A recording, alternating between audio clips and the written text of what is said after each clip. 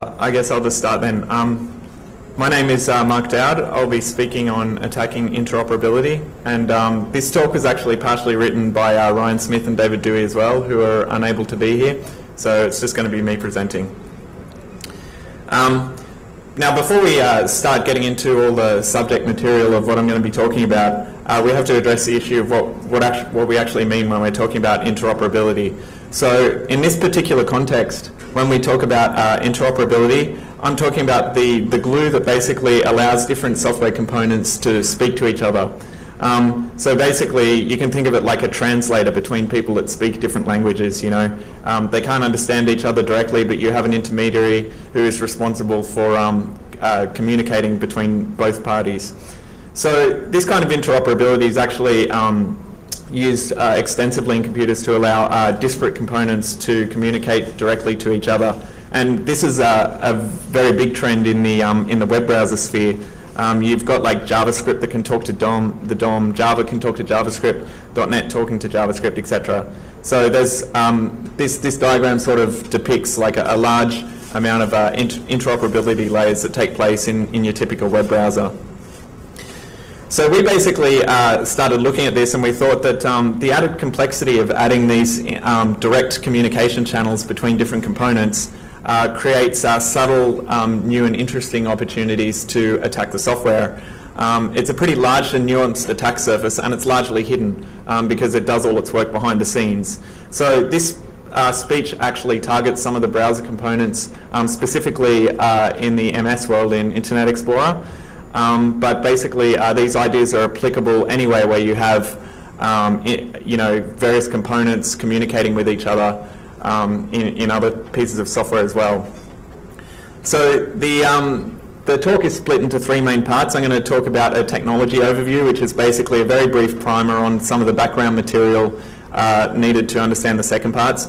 I'm going to talk a little bit about enumerating some of the attack surface, and then we'll talk about some of the bug classes that we were able to uncover. So we're going to start with Internet Explorer 8 first of all. Now, Internet Explorer 8, as you know, is Microsoft's relatively recent addition to their browser family, and it differs quite a bit from some of their previous Internet Explorer releases, in that basically they designed it with security in mind. It's got additional security components that when run on Windows Vista or Windows 7, they can leverage some features of the operating system to basically limit the amount of exposure that you have to attack when you're using their browser. So it's called a loosely coupled architecture, and basically they've restructured it a fair bit so that they can provide a sandbox, which is generally referred to as protected mode, by utilizing integrity levels within Windows 7 or Windows Vista. There's three different primary integrity levels that we're concerned with when talking about IE. There's low integrity, which is basically what IE runs in when you're looking at untrusted content from the internet. There's medium integrity, which is used when you're browsing relatively trusted content, like on an intranet. And then there's high integrity, which is basically an installation broker for when you install software. But the whole point of the integrity level stuff is essentially to protect the operating system from the browser in case you get hacked. This is a diagram of how they've re-architected Internet Explorer, and I borrowed it off Microsoft actually.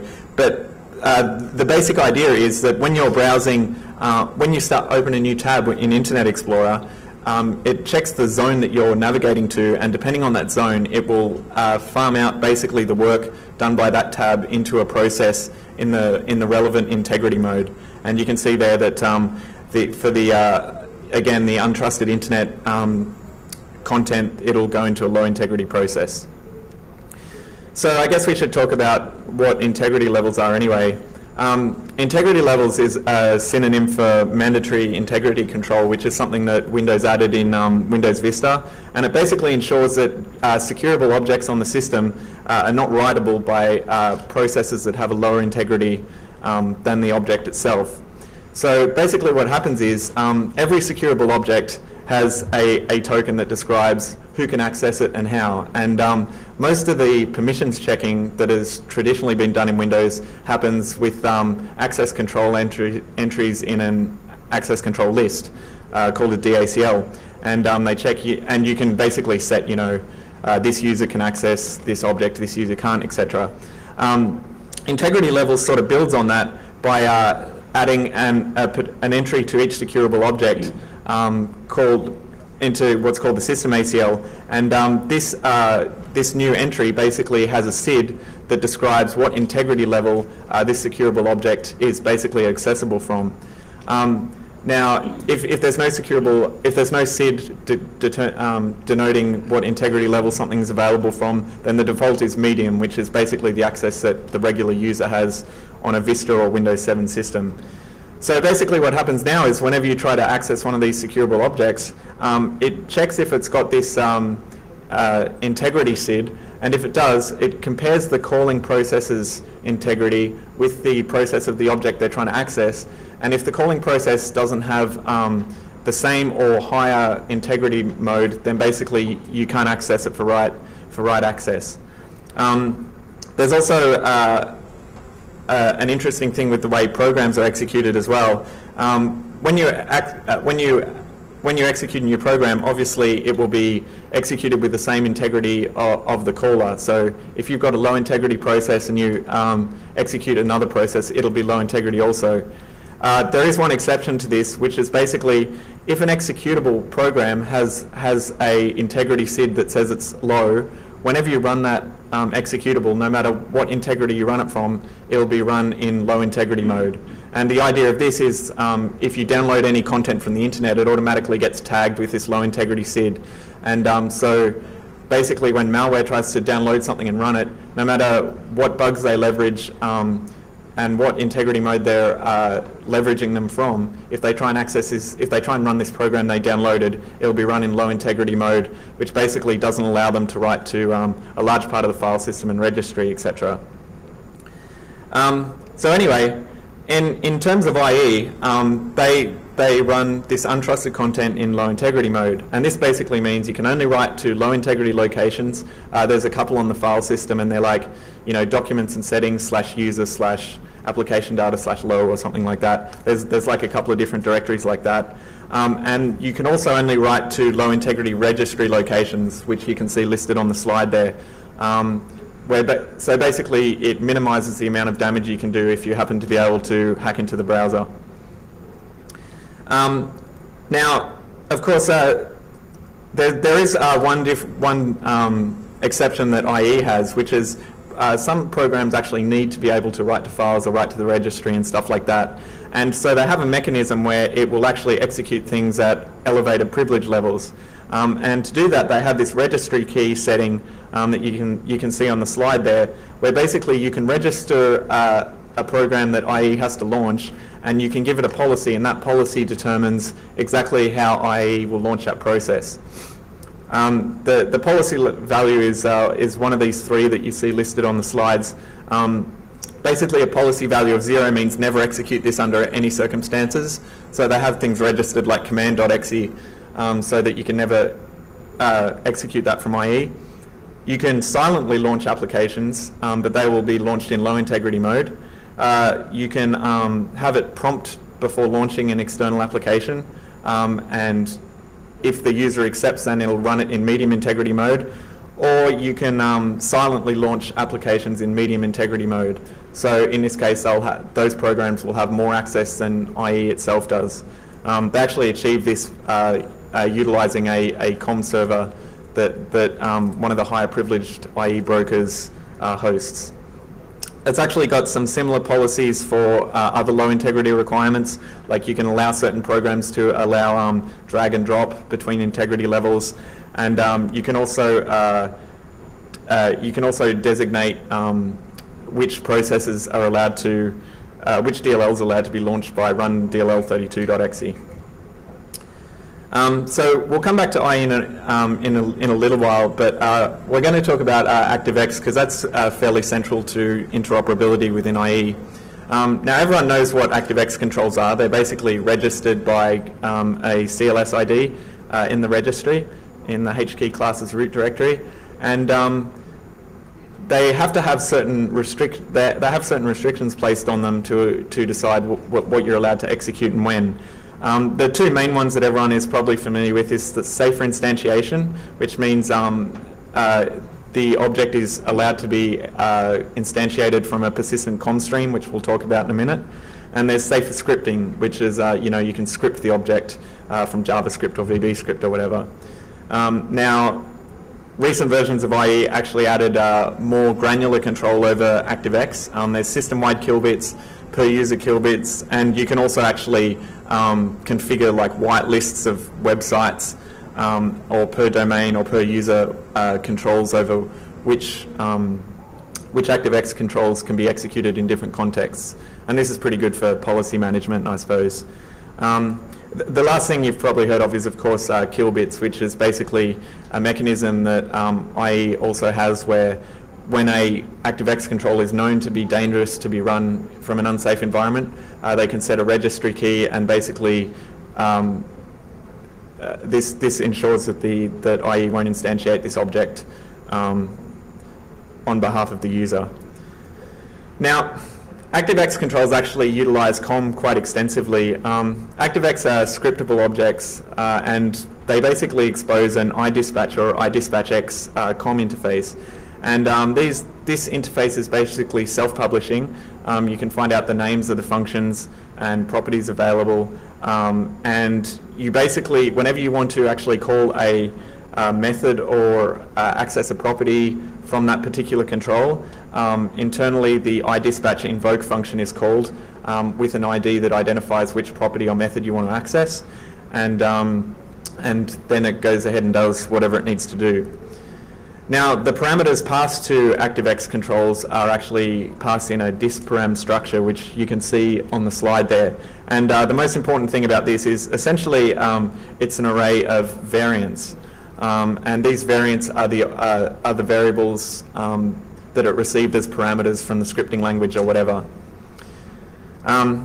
So these variant data structures are actually quite important because they're one of the key components of interoperability. They're basically used to represent different data types. You have it's a very simple data structure. It has a type variable which indicates what type of data is being contained in the variant, and it's got a union which contains the value of the variable. So you might have a type that says it's a string, and then the value will contain the relevant string of what the user supplied. Now, the type is actually not just an enumeration of numbers. They've got what's called a basic type, and you can see some of them listed in the table there. And these basic types have values from 0 to OXFFF. And these are the types you would expect to find, like for integers, strings, dispatch objects, which are COM objects, Boolean, variant, and so on. But you can also have modifiers that modify what type of type is being held in the variant. And the modifiers are basically VT vector, VT array, and VT biref. If you've got the VT array bit set, basically it says instead of having the basic type being contained directly within this variant, the variant has a pointer to a safe array structure of that data type. So for example, you could have a variant that has the type VT array ORed with VT bool, and this will say that this variant contains a safe array data structure that points to an array of booleans. The other thing you can have is the VT biref modifier, which basically says this is a pointer to the basic type rather than being a literal value. So if you had a VT I4, for example, like an integer, and you ORed it with VT biref, then the value in the variant would have a pointer to an integer rather than just a literal integer itself. So when I talked before about safer instantiation, and basically that's all about COM serialization. So basically COM objects can be serialized into flat files and then resurrected at a later point in time. And they can do this by implementing one of a series of COM interfaces, and if they support this interface, they implement it, and then they mark themselves as safe for instantiation, and then you can actually read a flat file, and it knows how to parse it into an object that's resident in memory. The relevant COM interfaces are the iPersist interfaces, basically. And in order to support serialization, the object just implements this functionality. So persist streams basically receive a pointer to a data stream, and they know how to parse it back into a COM object resident in memory. And the function responsible for doing this is the load method in the iPersist interface. Now, because everyone doesn't want to re-implement the same thing of resurrecting COM objects and so on, most people use an implementation of the load method that Microsoft provides in the ATL library called iPersist stream load. And basically what this allows them to do is define a property map where they just say, okay, I've got all these different types of properties, and they use some macros that are listed on the table there, and it will fill out data structures, those ATL prop map entry structures. And then basically the load method goes through, sees what properties it needs to load, and loads them one at a time from the file until the object's been completely unpacked. Now the interesting thing is that if an ActiveX object is safe for instantiation, you can actually embed these serialized COM objects in web pages themselves. And you can see an example of how to do that. Basically you specify the data parameter in an object tag, and you give it a URL to a file. And if this object that you're trying to instantiate supports COM's persist streams and is safe for instantiation, it will go ahead, read the data from that file, and try and unpack it into memory. So this is kind of an example of basically how it looks like. As in this particular case, you know, the programmer is just using the ATL functionality that I described before. So they just have these data. These prop data entry macros and stuff, where they just say, okay, I've got an integer, this is where you need to put it, I've got a name, etc. And basically you can see that this translates into a binary representation that you can host via the object tag. So that's a really brief primer on some of the technologies that we're going to be concerned with. We actually wrote a pretty in-depth paper about all this kind of stuff, so if you're interested in it, you'll probably find a lot more information in the paper that we wrote, which I'll give a URL to later. So if we're looking at the attack surface, there's quite a lot of stuff to attack. Firstly, there's the DOM implementation itself. The code that implements the DOM functionality, there's quite a lot of it.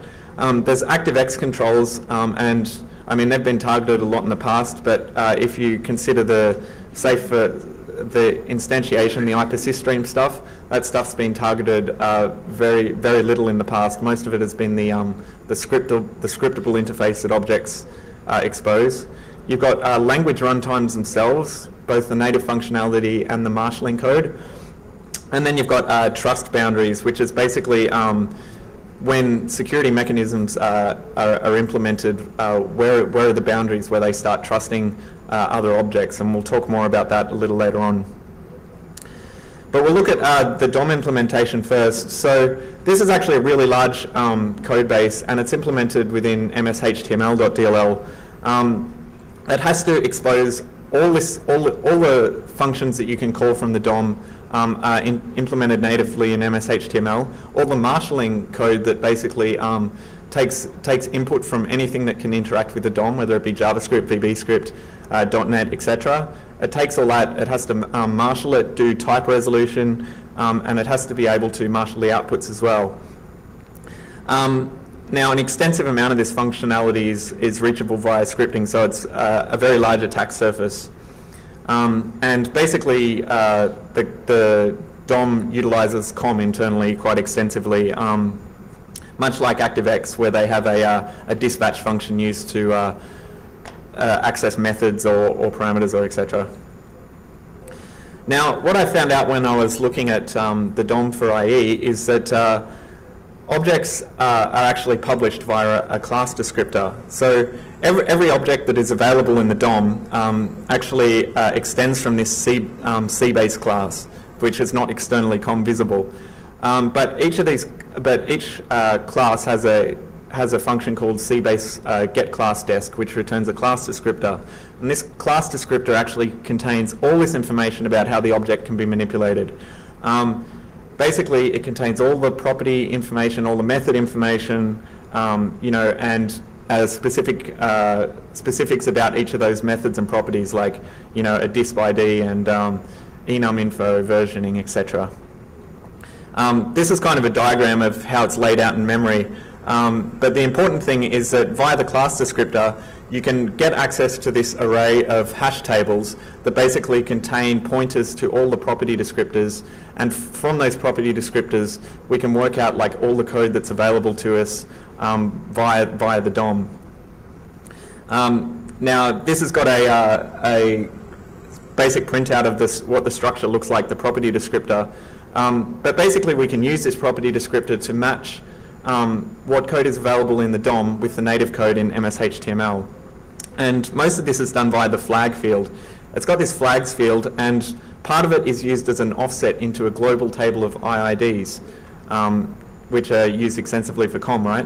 And basically what you do is you get the IID that they point to, and then you do a query interface on the object the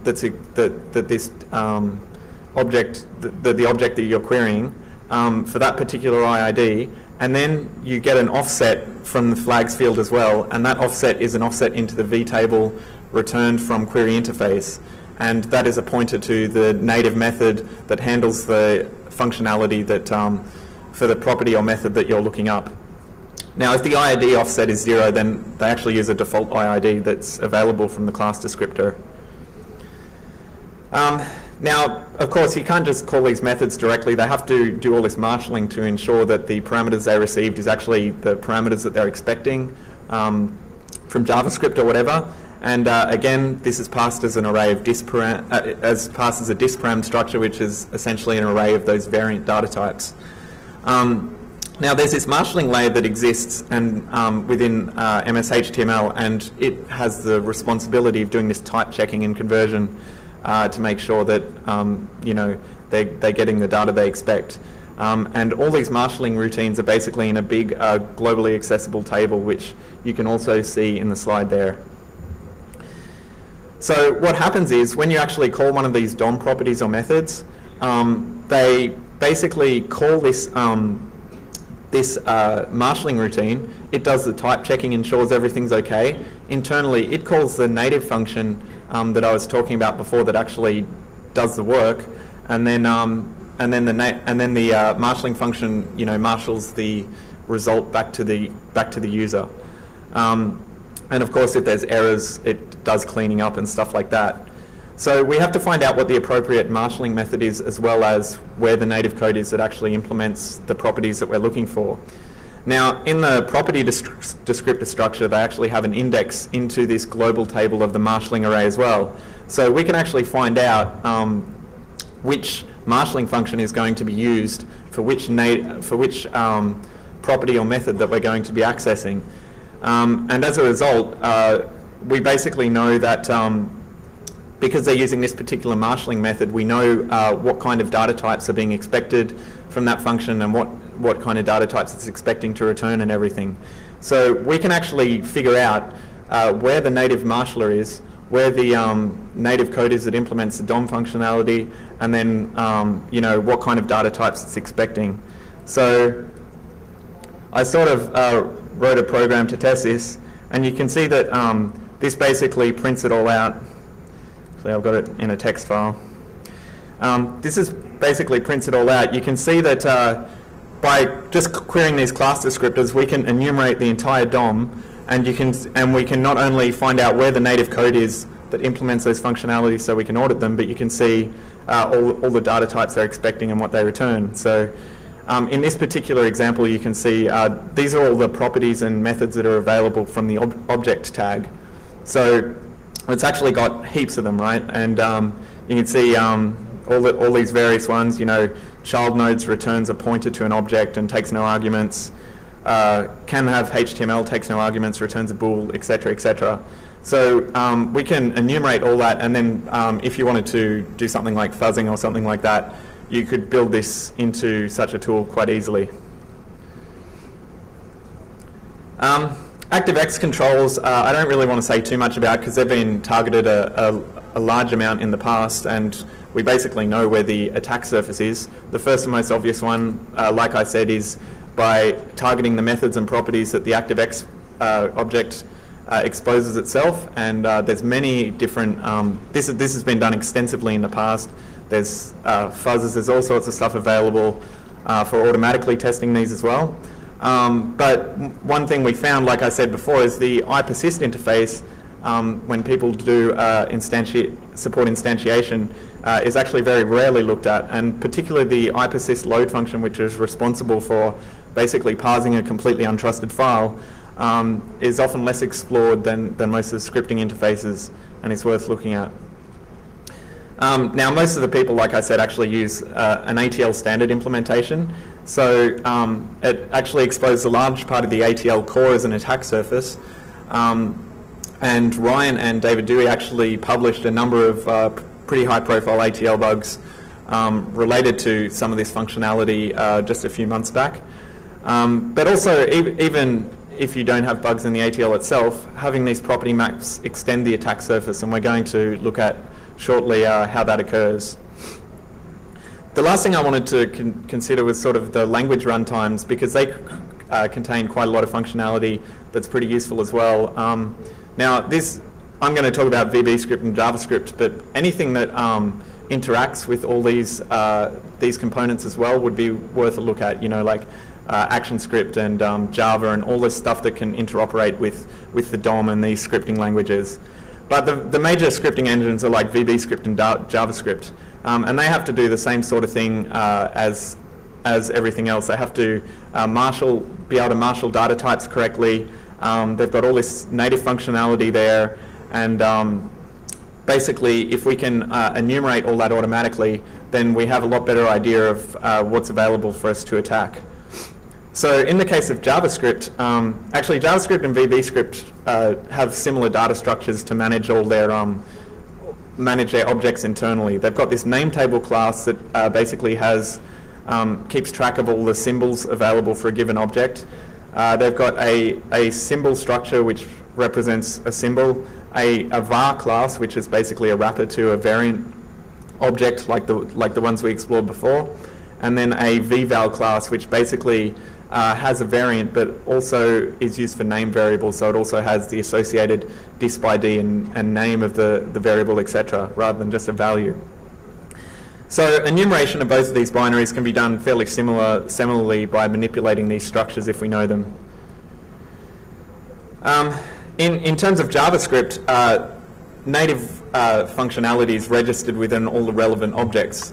So basically, you know, if you've got the date object in Java and the array object in Java, etc., they all have a function called ensure built-in, and basically whenever someone requests a symbol of a certain name from JavaScript or whatever, they check if this is one of the built-in symbols, and if it is, they add it to the symbol table there and they can return it. So all these ensure built-in functions are basically have all the native functionality registered, responsible for registering all the native functionality that we can reach. Now mostly in JavaScript they use this function called addNative method, which basically just registers the function, but you can also directly register functions without using addNative method by calling this function called createVval, which creates one of those data structures that I sort of mentioned in passing before. The good thing about these is they have they all have a standard interface. Anything registered with the addNative method basically has the same type of parameters. It has a C session, which is a scripting session object you can't control. It's got a this object, which is the this object that the function is associated with in JavaScript. It's got a return object. It's got an argument count and then an array of the arguments. And in the terms of properties, they don't need all that, but they have a simpler structure. But basically, the point is that this marshalling, the way that they do marshalling is all dispersed throughout the code. So every single function that's exported from JavaScript has to do its own marshalling and type checking. They don't have a marshalling layer as such. They just receive a whole bunch of variants, and a count of how many variants the user happened to supply. And they have to go through and verify them all and do type conversions if necessary. The VB script is very similar, except it's actually a bit easier. All the native methods are stored in what's called a static entry point data structure, and they're all available contiguously within the vbscript.dll. And basically, this is a very simple structure. It's just got a vtable followed by the native functionality that they're exposing. Again, all the entry points adhere to a very simple interface. This one just has a return type, a parameter count, and a parameter array. And like JavaScript, every single function has to do its own type checking, etc. So we can actually utilize those as well. Hang on a second. And you can see it's very easy with something like VBScript as well. We can find out where all the native functionality is. We can't find out what the data types are here because we don't have the benefit of that marshalling layer like the DOM does. But again, we could build this into a tool that like automatically tested or debugged, or like we'd know where to audit at least. So we're aware of the attack surface. So I'm going to move on to the vulnerability classes and the results. Now, what we found is that, of course, these interoperability layers are affected by standard bug classes, and that's expected. But we didn't really want to talk too much about buffer overflows or memory corruption or anything like that, because they've been extensively well covered in a lot of security literature. So we wanted to concentrate on things that were specific to marshalling. Now, marshalling has some additional complexities, you know, because they're using a language agnostic variable representation, the variant data structure. They have to manage the lifespan of all the data that's being transported into and out of these marshalling layers, and they have to take into account security models that basically they didn't know about when they were designing a lot of these components. Because like with IE, for example, a lot of these security additions came later on and not when these components were first being designed. So these unique challenges that exist within the marshalling layer itself present the opportunity for unique vulnerabilities. And the main ones I'm going to talk about today are type confusion and transitive trust vulnerabilities. Okay, so like I said, everything is passed by these variant data types, and basically they're what we call a contrived type, and they actually require pretty careful programming. It's very easy to get these wrong. And so you often end up with vulnerabilities occur when one data type is mistaken for another. So as I sort of said before about variants, the actual value of the variant is stored within a union. And as you know, unions are just like structures, except every member occupies the same space in memory. So the only way you know what type of data is in that union is by consulting the VT member that indicates the type of the variant. And the programmer has to keep track of this of the type, and it's very easy to get wrong, especially because some of the variant APIs that Microsoft exposes are somewhat unintuitive at times. So the first thing is permissive property maps. Now, as I was talking about before, when you've got using COM persistence, they have these property maps. And basically, all those macros that you saw allow you to define, okay, I've got this data value, it's this type, and it goes at this place in the instantiated class. But some of these macros are actually quite permissive in that they allow the programmer to not explicitly define a type.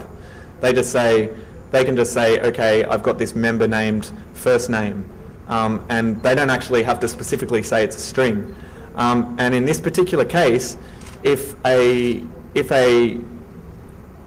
they're unpacking it, the ATL code that loads stuff from the property map has a look, says, okay, I don't know what type this data is, and it reads the type from the stream and then instantiates an object of whatever type you say it is. Now, the macros that allow this more permissive type of data is the prop entry and prop entry X macros. The other macros require you to have a type, but they can also be used as typeless macros if the type is specified as VT empty, because that's basically a wildcard that says just load any type that you want. Obviously this is bad because a small oversight from the programmer and they expect a certain value to be an integer or something, but it's a string or vice versa. And what often ends up is you can either read memory that, that you shouldn't be able to, or you can cause some sort of memory corruption. The variant API also lends itself to initialization errors.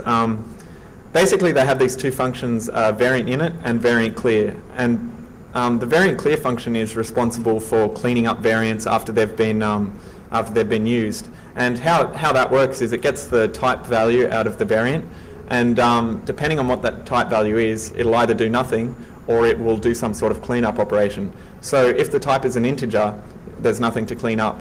But if it's a B string, for example, a string, it will free that memory. If it's a dispatch object, like a COM object, it will call the release method of that COM object. So obviously, if you pass a variant to variant clear that hasn't been initialized properly, then the type value might be an uninitialized member, and you'll end up doing something that you might not have intended, such as either freeing an arbitrary block of memory or trying to jump to an arbitrary block of memory, which is even worse. So you always have to call this function called variant init before you use a variant, and then you clear it later with variant clear. Now this seems obvious and hard to get wrong, but obviously programmers forget it from time to time.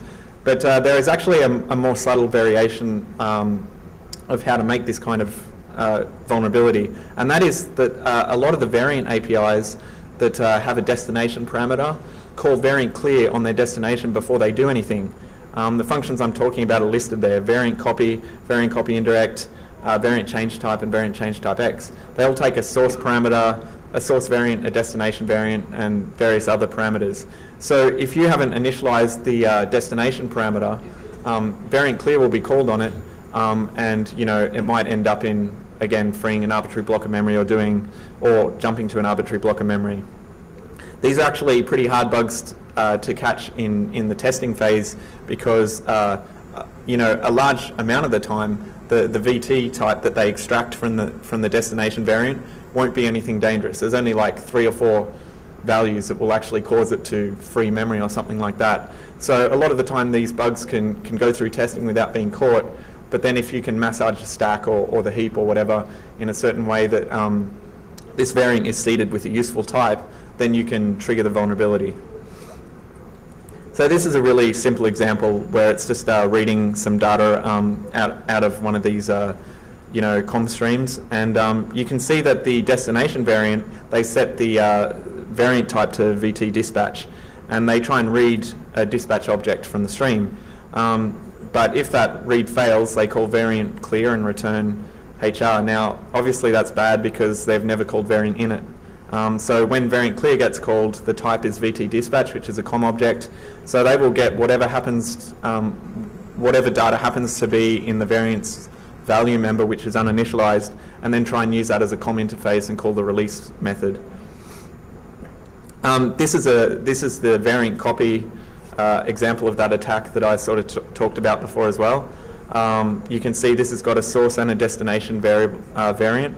They set both of them to type VT dispatch, which again is a COM dispatch object. They try to read this dispatch object. If it fails, they don't call variant clear, so that's fine. If it succeeds, they call variant copy, and the source variant has been initialized properly, but the destination variant, the type has been set, but the value hasn't been set. So variant copy calls variant clear on the destination, and then you'll be like trying to jump to arbitrary memory, basically. The next thing that can go wrong is that it's really quite easy to misinterpret types when dealing with variants. If you remember when I was talking about before, variants basically contain a basic type and then some possible modifiers like the VT array type and the VT biref type.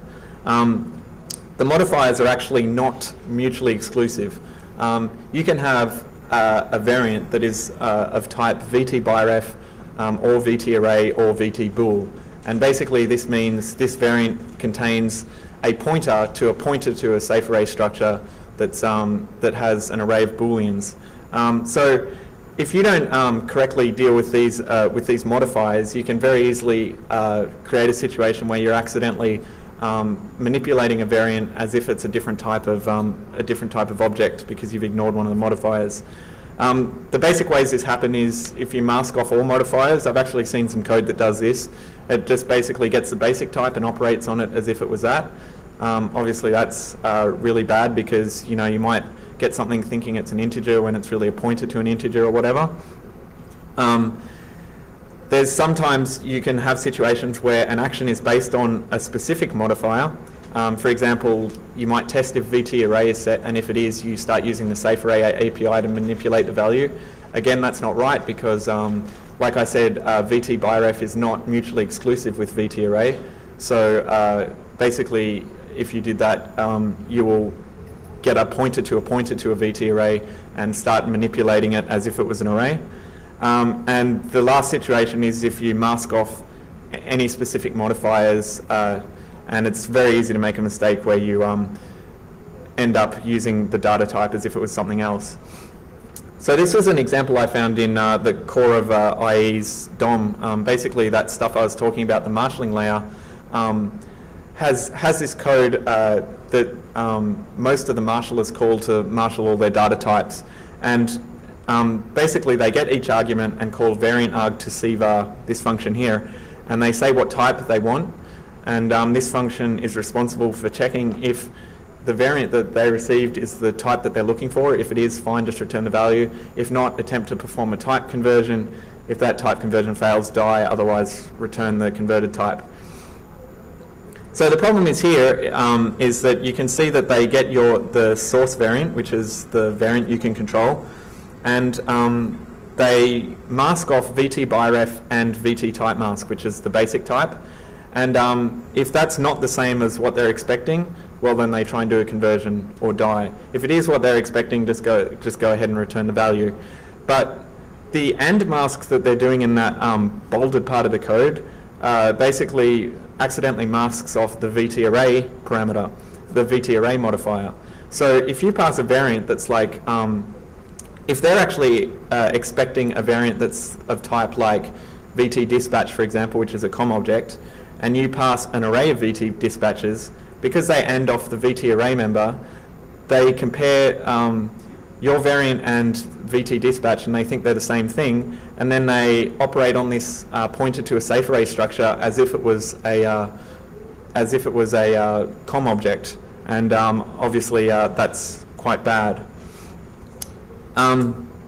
The last thing you can do is direct type manipulation, and this is when you set VT directly without using variant change type or something like that. This is a very generally bad idea, and because if you set the type manually and then call variant change type and it fails, very often, even if you catch the error, you're going to call an error routine that cleans up, which ends up calling variant clear, and again, that's problematic because the variant is partially uninitialized.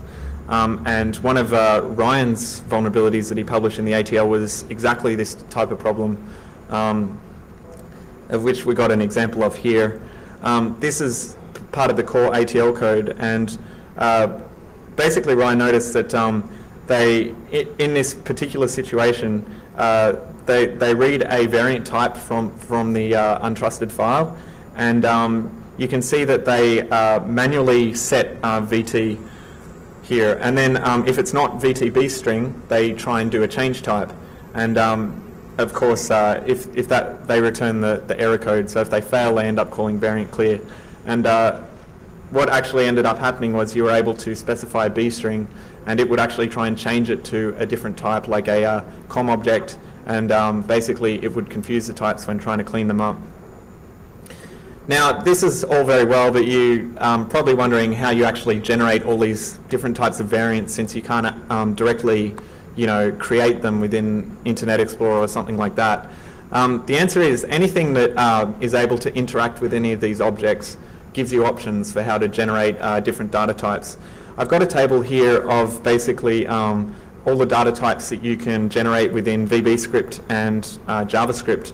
And the VBScript type values are in blue, and JavaScript is in red. So you can see that there's quite an array of different variant data types that you can generate using these scripting languages. And you can see that VBScript allows you to create a lot more than JavaScript does. This is basically because everything in JavaScript is basically an object, and that object is an iDispatch object, which is a COM object similar to an ActiveX control, really. But in VBScript, everything's represented as variants natively, so you can generate quite a few different types of variants, and you can even do the more interesting ones down the bottom, such as generate arrays of variants, birefs of variants, and even an array, a biref array of VT variants. So this is some examples of how you would actually generate those, given the information on that table. And basically, I don't need to go through them all, but you can see that by using any of the functions from the tables, you can create the relevant variant object. Now, there's quite a number of different variants you can generate using the basic scripting languages, but essentially the more that you can generate, the more feasibility you'll have to be able to attack these interoperability layers. For example, with the DOM control, creating an array, you had to be able to create an array of dispatch objects, basically, and none of the basic scripting languages allow you to do that, so they've never encountered that test case before, more or less. But by using every single plugin that allows you to, interact directly with the DOM or anything like that, gives you more options for how to generate these data types. And I've listed just a few here. You can see that there's a ActiveX control Capicom that Microsoft provides, and that allows you to specifically generate an array of UI1s, which is an unsigned byte. And .NET controls actually allow you to create a large variety of different data types. You can create unknown COM objects. You can create variant arrays that aren't specifically VT variant like they are with VBScript. And you can also actually create these variable size structures, which are called VT records. But there's a stipulation about that. You can't do it completely freely. So here's an example of how I triggered that one bug. Basically, I needed to generate an array of iDispatch objects. I can't do it with VBScript or JavaScript, so the base languages are no help. But by using the .NET interoperability, we can actually do it quite easily. All we have to do is create a class with the attribute COM_visible_true, which basically means this COM object exposes iDispatch. And you can see in the .NET code here, I've got this test class. I create an array of them, and then I pass that array to the browser function InvokeScript.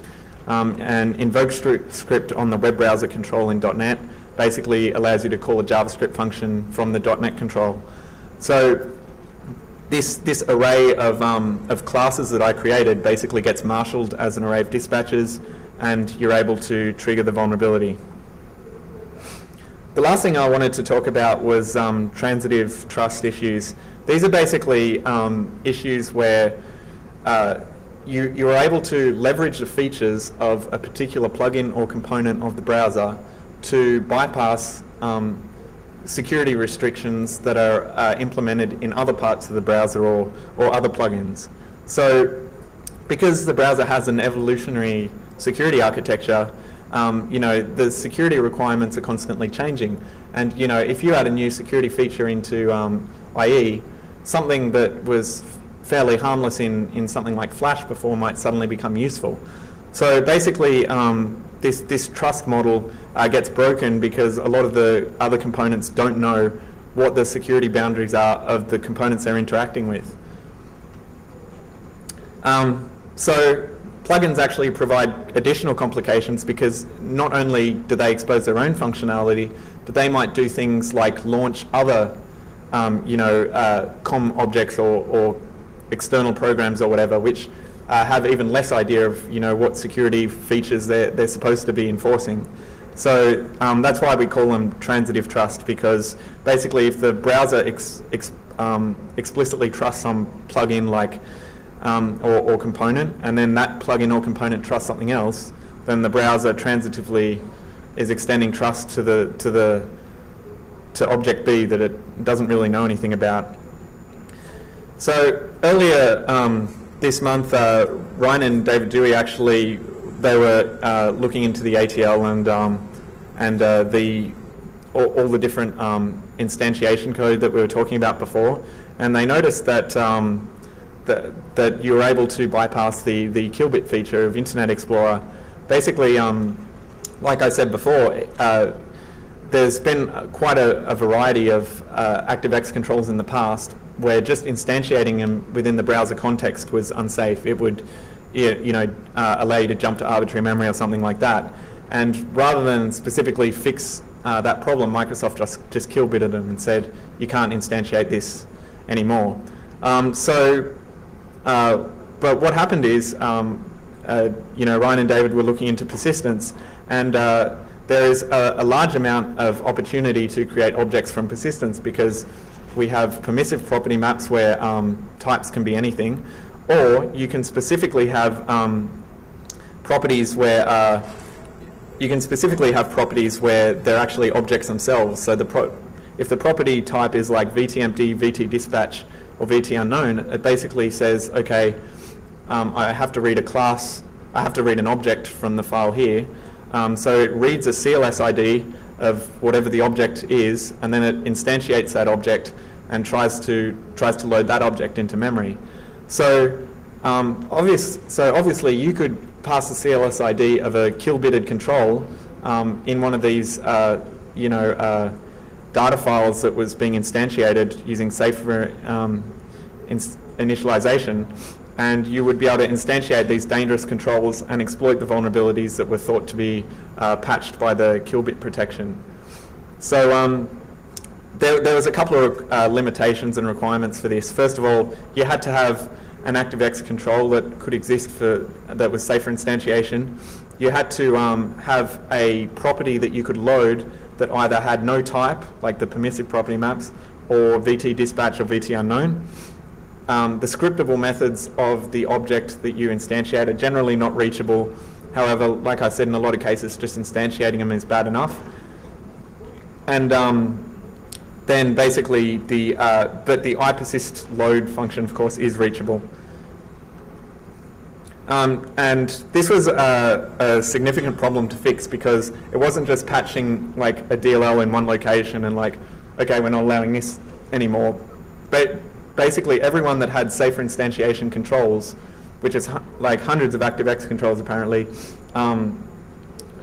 were all using this code that would, and they might have had permissive property maps and stuff, and they could all, be used as a mechanism to load these kill-bitted controls. So it took quite a long time to fix. One other example here is, I wanted to go back to talking about the protected mode stuff. Like I said before, there's a lot of plugins that run out of process, and they are launched at either low integrity or medium integrity. And if their policy D word was 3, they silently launched at medium integrity level. So exposing any functionality from these plugins presents an opportunity to exploit the trust that is extended to that object by using it to escalate past low integrity mode. So I had a look at Java, which runs out of process, and this is Java actually registers a number of binaries when you install it to run at medium integrity level silently. So the JP2 launcher.exe program is an example. It's used to indirectly launch Java. It gets paths supplied from the command line, appends/bin/java.exe, and runs that as medium integrity, right? So that seems good, because you can just download a program and run it. But like I said before, if you download a program, it's going to have that low integrity SID attached to it. So when you try and execute it, it will actually run in low integrity mode, not medium. So that seems like a problem. But what you can do is you can go, okay, well, local Java class files, if you point java.exe to a local class file, it will run just like a regular program with local privileges. It can read and write file, execute programs, etc. So instead of like downloading and running our own java.exe that's going to be run at low integrity mode, we can actually download a class file and point to that, or alternatively use a useful command line property such as changing the class path, and we can launch java.exe in medium integrity mode, and it will run this class path just as a regular desktop application, and it will be running in medium integrity mode rather than low integrity mode. So essentially the result is if Java is installed, the IE protected mode doesn't really do anything because you can just run class files in medium integrity mode rather than low integrity mode. And I've got a sort of example here. You can see Internet Explorer here is running in low integrity mode, and this is actually exploiting the DOM dispatch thing that I was talking about before. This program actually takes a long time to run because not because it's heap spraying or anything like that, but it's actually using a UNC paths to alter the Java class path file. But I mean, you could do something less lazy and just download the file locally. But basically, what you'll see is that you can see the program running here. When it launches my Java application, which it just did, you can see that my payload.exe is actually running in medium integrity mode rather than low integrity mode. And again, that was just because I set the class path to a UNC path and had it download a Java program and run it locally. So I've got 3 minutes left, so I'll just finish a conclusion. Basically, so what we were trying to drive at was that interoperability and continually adding to it has non-negligible security implications. The marshalling functionality, getting the marshalling functionality exactly right is quite hard, and there's a whole other range of problems that I didn't have time to talk about. We actually talked about them at Black Hat, called object retention vulnerabilities is another major area with marshalling, but everyone just adds all this interoperability to each other and doesn't consider the consequences. And the controls interacting with each other not only add the possibility for new vulnerabilities, but they add for the possibility of exploiting previously unexploitable vulnerabilities by being able to do things such as manufacture unique data types or extending trust to an object so you can exploit a trust relationship or something like that. So, and again, the interoperability layers that I talked about are just in the browser, but actually this is an issue that we think extends far beyond the browser to many other areas. So there's a lot more depth for all the topics that I talked about at our paper, which we put up on those websites, taossa.com and hustleLabs.com. Does anyone have any questions? Yeah? Quick question. So when you say that downloaded applications are tagged with that low integrity SID, what do you mean by download? Is it anything written from the low integrity process? Yeah. It's IE actually tags everything that it downloads. So it's actually anything that comes from a remote file system, a remote location. So it's specific to the download API? No, it's not. I have the details here somewhere, but it's just like gone off the top of my head. But basically, it's an automatic process, and it's quite problematic. I found out about it sort of by accident because I expected that bin java.exe trick to work to just execute a standard remote process, but it didn't really work out. Anyone else?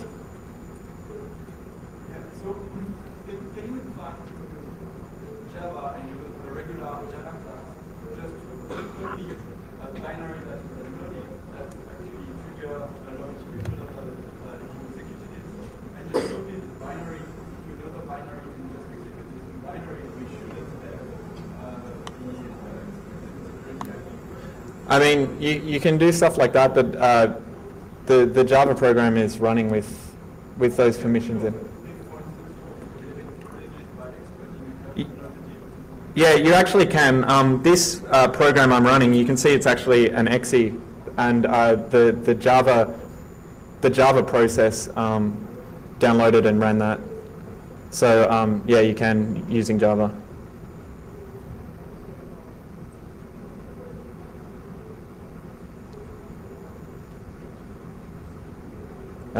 Is anyone else?